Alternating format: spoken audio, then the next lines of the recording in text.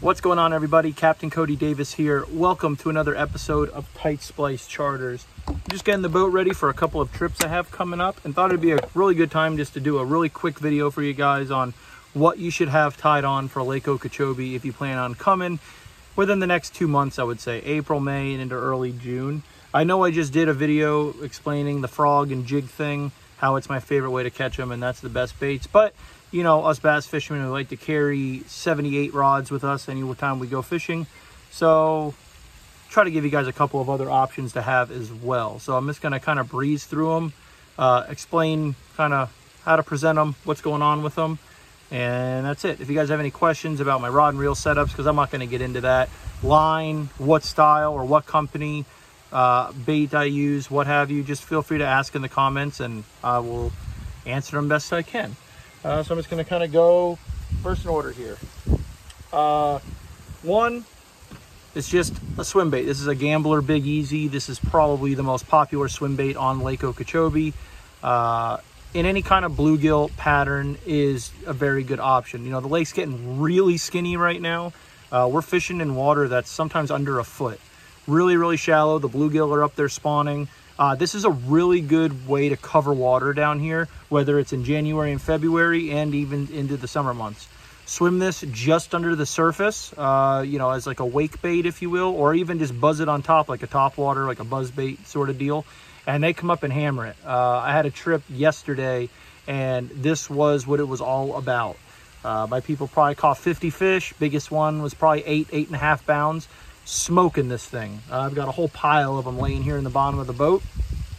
This is a very good one, especially if you're new to the lake and just need to cover water. Definitely have you some kind of swim bait that you prefer to use tied on, again, in any kind of bluegill pattern. The next one, the one I just did, a frog, preferably a popping frog. I kind of said it in one of my other videos. We don't typically have scum or topped out grass here to throw like a regular Spro bronze-eye frog on top of, or a pointy nose frog as I call it. We're kind of throwing this to the base of, you know, buggy whip clumps, flat reed clumps, Kissimmee grass, pepper grass. So you want something that creates some commotion on top. This poppin' frog is a killer out here for the next 3 months. Some giant fish get caught on this thing, and most tournaments are won on it as well.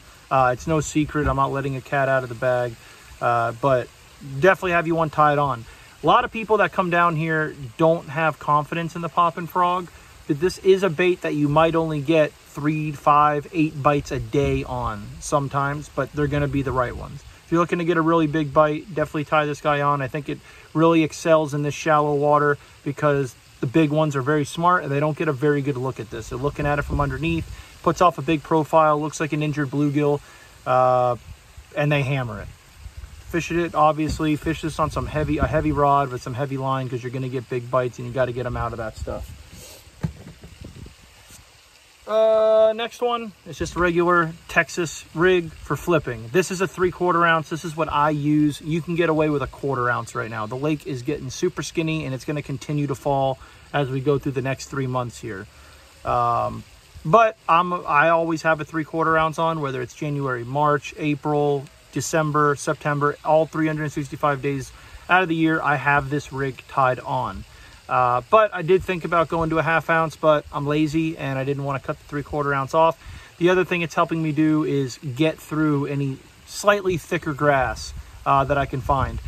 Like I mentioned, the lake's getting really skinny, so anything that's a little bit thicker provides some shade, provides some cover for these fish to hide under, to ambush those bluegill under, and this is just helping me get through it a little bit better. As for the bait on here, any beaver style bait with a pretty big profile right now is your best option. You know, a Reactions Innovation Sweet Beaver, that new Gambler Stinger, the Bruiser Avenger is a good one. You know, obviously I think I already said a Sweet Beaver. Missile Baits D-Bomb is one of my favorites. Any beaver style bait is going to get you bit, so definitely put this guy on. You're going to get a lot of bites on this as well, and you have a chance at a real big one. What do we got next?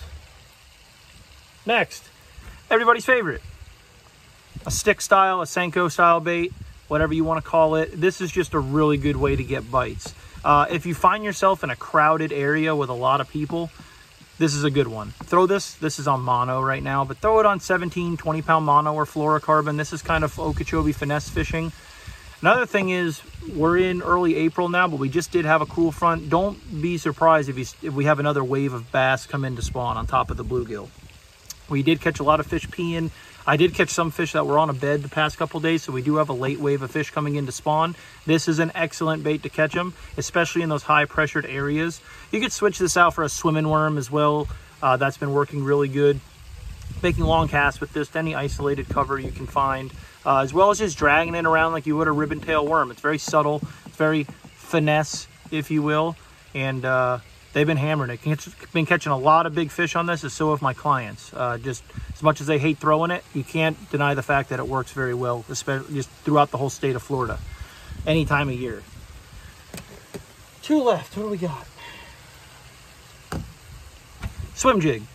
This is a June bug color, but you need, if you have one tied on, but you want to have a white, a black and blue, and a brim color bluegill pattern in your boat. The water was really clean where I've been fishing, and I still did catch some on this. I fished with my wife the other day, and she smoked me. I mean, she was catching 4 to my 1, throwing a bluegill color, more of a natural color. Makes sense throwing it in that clean water. I was a little bit lazy to switch, and this is my confidence color, so I kept at it. But yeah, it's a great way, along with the swim bait, to cover a lot of water down here if you are new to Okeechobee.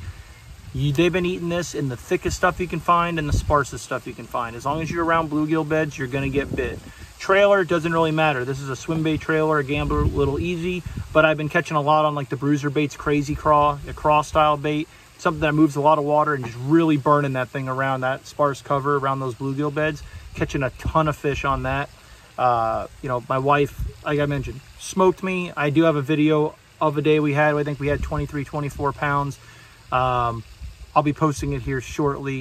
It kind of gives away where I've been fishing, so I'm kind of waiting for that bite to die, but look forward to that video. She catches a couple real nice ones on a big swim jig, and I think I catch a couple on the swim jig as well.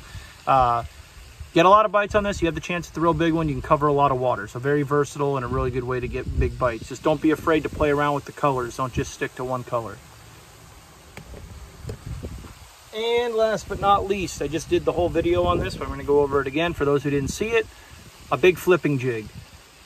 This is, again, like the frog. You're fishing for 5 bites when you pick this guy up, typically. As of late, we've been getting anywhere from 30 to 60 bites on the jig, because it is the best brim imitator you can use down here in Florida. I mentioned it before in my other video. Typically, throughout the rest of the country, there's a couple of other states that don't fall into this category, but most of them, you are flipping a jig to imitate a crawfish. Not here. You want this to look like a dead or dying bluegill, or just a brim in general falling in front of their face. Hence the big trailer. It's got a missile D-bomb on there, but any big gambler mega daddy is a huge one down here. A really big chunk, what have you. Brandon Medlock just won the Toyota Series earlier, I guess late last month, flipping a jig. That's all he does. He's one of the best in the world at it, and there's for good reason, because it catches giant fish. Pitch this thing to any isolated cover you can find. Don't be afraid to try and finesse this thing down into the middle of the cover as well, where you would typically flip like a beaver style bait. We've been getting a ton of bites on this, throwing it, just pitching it around to literally single strands of grass. Anywhere that there's brim beds, you're going to get bit on this. As I mentioned, typically you're fishing for 5 to 8 bites flipping a jig, but as of late, it's been unreal. The fact that it imitates a brim so well, and these fish are so keyed in on bluegill. Crazy days. A really good friend of mine had 72 fish on a jig the other day, or 72 fish, and he said 65 of them came on a jig.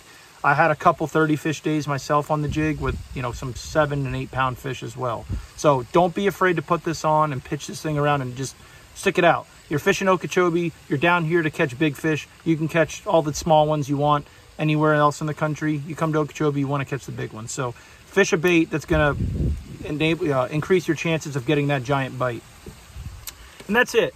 Another one that I don't have tied on because it's not my forte, if you will, but I'm stupid for not having one in my boat, is like a lipless crankbait or a rattle trap. These fish are slowly transitioning also into summer mode, where they're going to be feeding up on shad and just really just feeding on anything that's way on the outside of the lake, on the outside edge. And throwing that rattle trap or even a Zara spook to some schooling fish is a good one.